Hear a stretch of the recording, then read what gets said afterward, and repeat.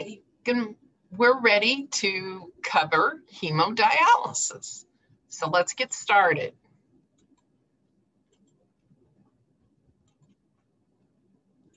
Hemodialysis. Recently, I had covered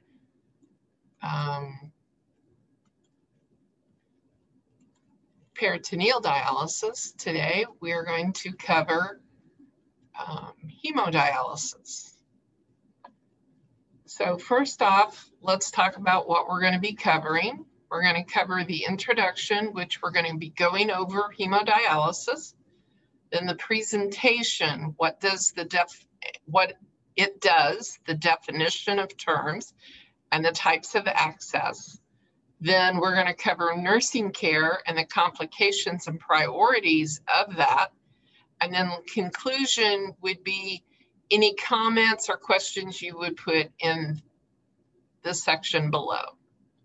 So who am I? I am Rhoda, the owner and one of the tutors here at One-on-One NCLEX Tutoring. So I found a former dialysis patient and what he said about his time on dialysis. I had been living on dialysis for 3 years or so, and a new kidney felt like a reprieve. It was a new gift on life, and that's by Peter Wright. They are linked to that dialysis machine. They have to go frequently throughout the week, and it is very defining in what they can and can't do. So number one, the introduction and the definitions. So like I said, previously we've talked about peritoneal dialysis. Today, we're going to talk about hemodialysis, and it works in place of the kidney to pull off waste products and the fluids off the body. But first, let's go over some definitions. Osmosis. Osmosis is the movement of fluid across the semipermeable membrane from an area of lower concentration to an area of higher concentration. So here we have a lower concentration up here in the top right corner. We have lower concentration, and then we have an area of higher concentration. And in the next picture, you see that the fluid moved to make the concentrations the same. Then we have diffusion, which is the movement of particles from one area of higher concentration to one of lower concentration. So here the fluid is the same in both compartments. Now it's the solute that moves to equalize the concentration. Next is ultrafiltration. It is the movement of fluid across the semipermeable membrane as a result of an artificially created pressure gradient. So this is similar to what we talked about with peritoneal dialysis, because the amount of glucose causes that pressure to do the ultrafiltration. They're using the machine to help with that pressure in hemodialysis. So what is the function of hemodialysis? It cleanses the blood of accumulated waste products and corrects electrolyte imbalances. Secondly, it removes urea, creatinine, and uric acid and the byproducts of protein metabolism. Third, it takes off extra fluids.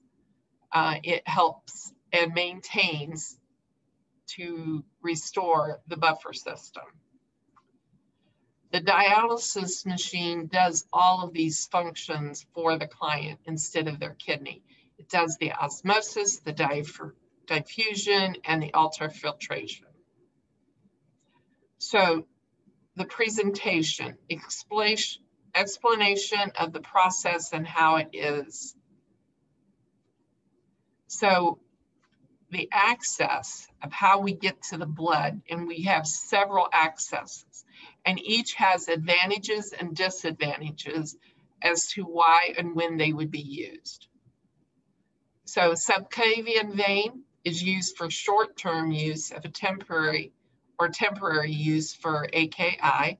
acute kidney injury, or femoral catheters, which are used to wait for shunt to be ready to use, which is approximately 6 weeks.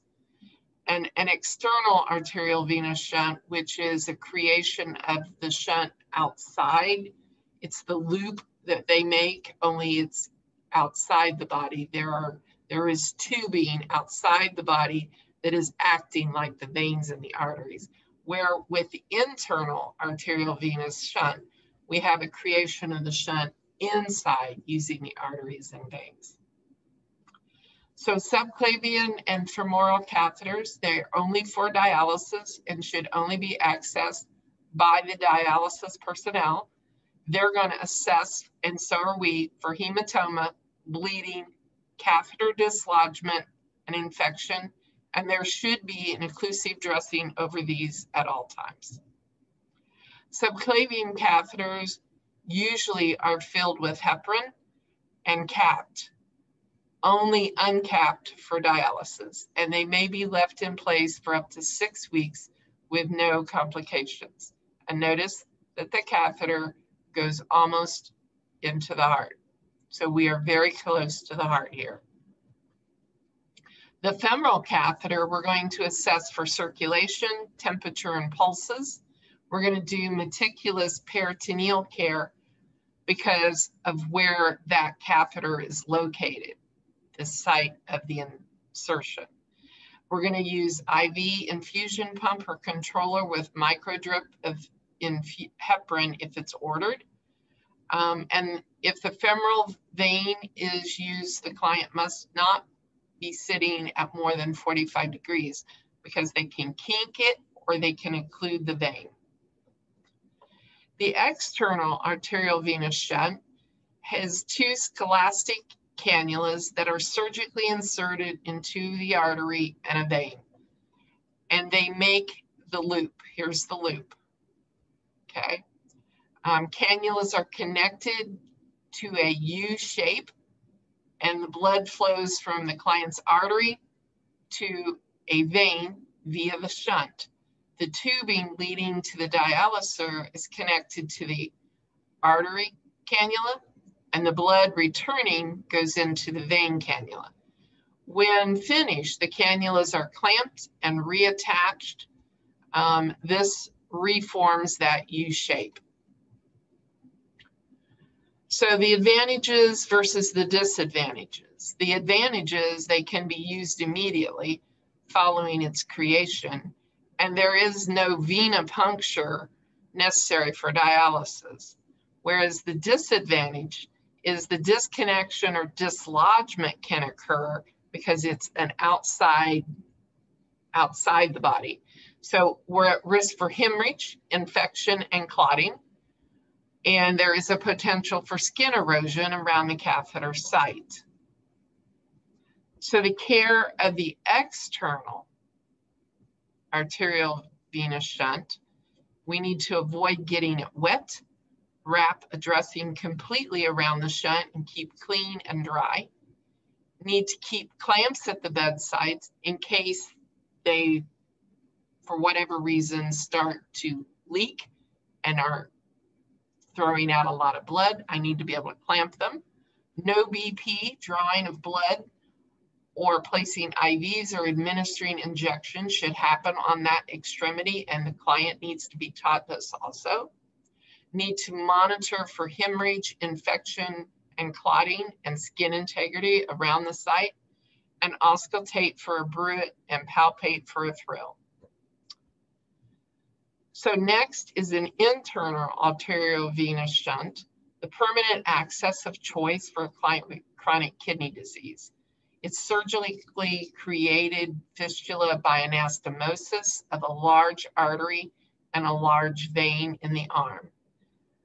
Flow from arterial engorges the vein, and maturity takes 4 to 6 weeks. That's why the other 2 that we've talked about, the subclavian and the femoral catheter, are all good for 6 weeks. These, the internal arterial venous shunt, takes 6 weeks to mature. and it's required to mature before we can use it. The uses for internal arterial venous shunt are used for chronic dialysis, clients who do not have adequate blood vessels for creation of a fistula, the graft made of Gore-Tex or bovine cow carotid artery, and it involves anastomosis of an artery to a vein using an artificial graft. The extremity used for dialysis is only used for that. There is no BP or needle sticks for IV or IM. Hand flexing exercises such as a ball squeezing will help promote the graft maturity. They need to note the temperature and the capillary refill of the extremity. You need to palpate pulses and monitor the hand for swelling. And then you need to monitor for clotting or complaints of tingling or discomfort in the extremity, or inability to palpate a thrill or auscultate a bruit over the fistula. The care of the internal arterial venous shunt is you need to monitor for arterial still syndrome. Too much blood is diverted to the vein and arterial perfusion to the hand is compromised.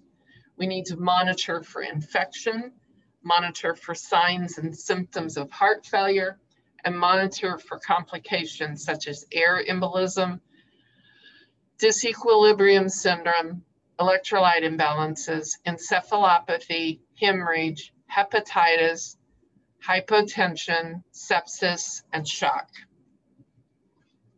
So now there were a couple of those that I want to define: Steele syndrome and disequilibrium syndrome. So Steele syndrome, it is all about the access. The hand becomes ischemic because we've taken part of this circulation away from the hand itself. So they're going to complain of numbness, pain, the hand's going to be cool and it's going to be weak. This can cause necrosis and loss of fingers or their hand. So it's imperative that we react quickly. And then disequilibrium syndrome is caused by rapid removal of solutes from the body during hemodialysis. The signs and symptoms may be manifested by no more than restlessness and a severe headache, which may occur during or soon after the hemodialysis. It is then followed by nausea and vomiting, often accompanied by a blood pressure elevation, may be accompanied by disorientation and tremors, seizures, and cardiac cath arrhythmias have been reported. So the priority for disequilibrium syndrome is to notify the MD. There is nothing as the RN that we can do or the LPN that we can do. We need to get a hold of the doctor. He needs to help us with getting the solutes back in that the patient lost.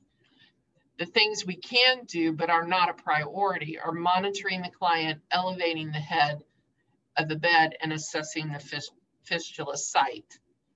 So complications of hemodialysis are air embolism, disequilibrium syndrome, electrolyte alterations, encephalopathy, hemorrhage, hepatitis, hypotension, sepsis, shock.